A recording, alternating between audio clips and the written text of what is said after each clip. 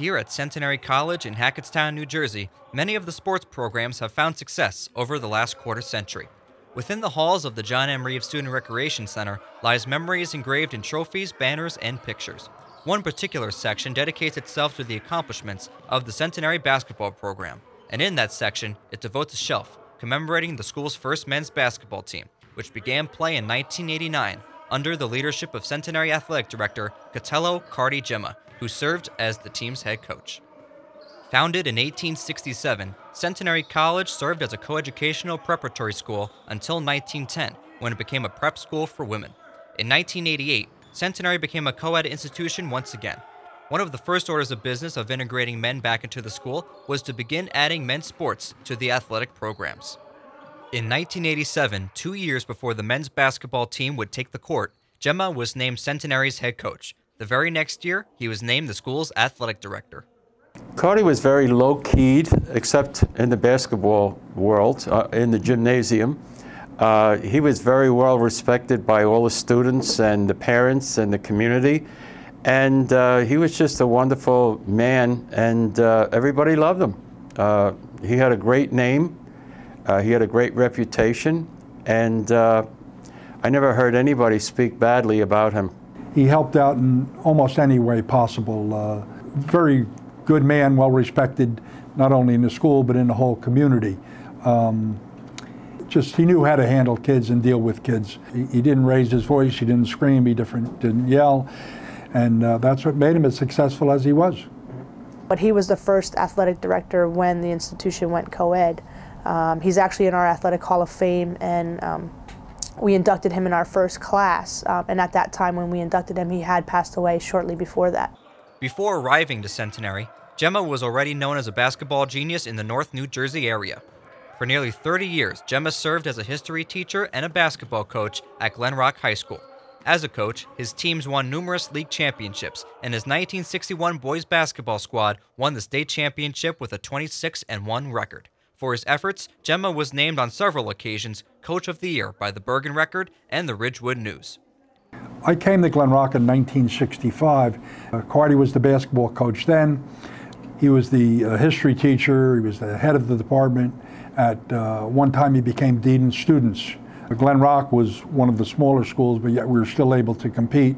And he won championships in all that league. And I came to Glen Rock in 1969. And so then in 1970, 71, I was Cardy's JV coach, and I got to know Cardy very, very well. And then I became the eventual head coach when Cardy resigned that position, and he gave me the reins and he said, "Harry, you know what you're doing, go do it, and I'm not gonna interfere at all." And that was his words of advice. Just do whatever you have to do. After stepping down as head coach of the boys basketball team in the mid-70s, Gemma returned to the sport in 1980, coaching girls basketball. There were two people before him, and the person before him just resigned, and Cardy's daughter was on the team, so he figured it would be a good opportunity for him to coach his daughter. Well, his daughter Allison was on his early teams, and Allison was an all-county player and a Hall of Fame player. So we enjoyed that. The difference between boys and girls coaching is somewhat different, and he enjoyed that very much. Gemma retired from Glen Rock in 1987 and soon after took on the challenge of starting Centenary's men's basketball team from the ground up. I think he retired the year before me. So I heard many rumors that he was moving upstate New York. I mean, he told me he was going to. He was trying to find a place with a house and a lake. Then I heard that he went to Centenary College, and he was the athletic director and the basketball coach. So I was very happy for him.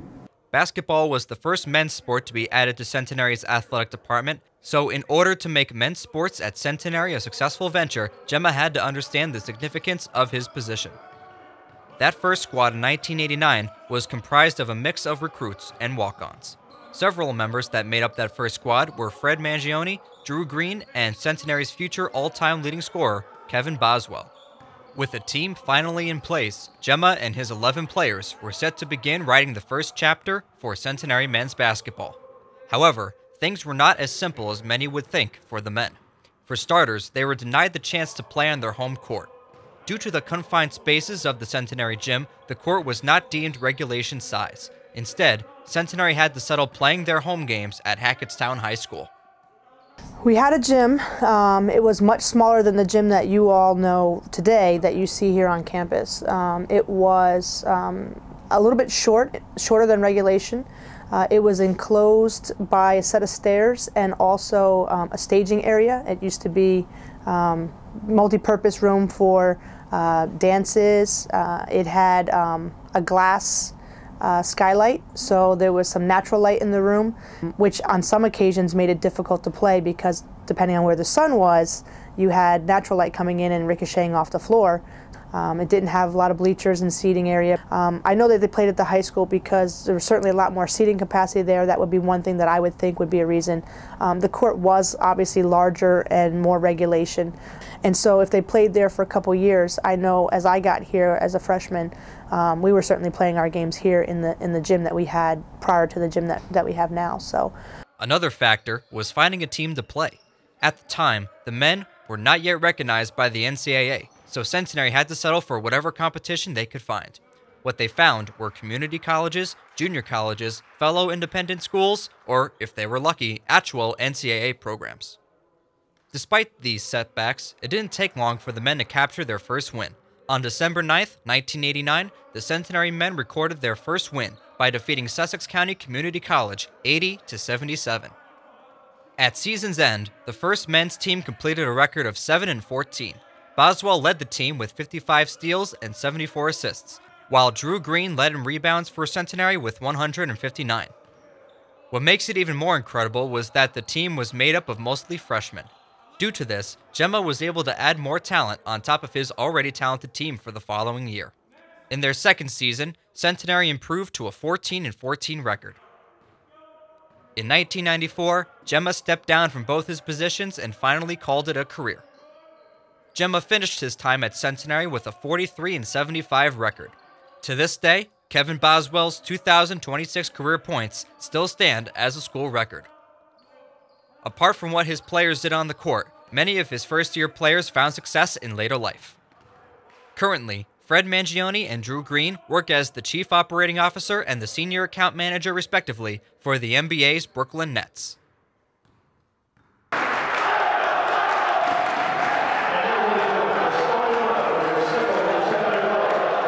If you were to come by now and see how the men's basketball team has been doing, you would not be disappointed. In 2015, the team made it all the way to the Colonial States Athletic Conference semifinals and hosted a conference quarterfinal game where they defeated Immaculata University 72-63.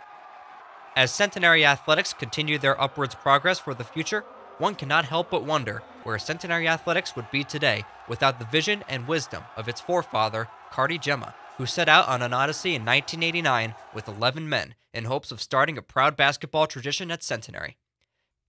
If he were here still today and had the chance to take in the sights, maybe he himself would be surprised to see how far his vision has come.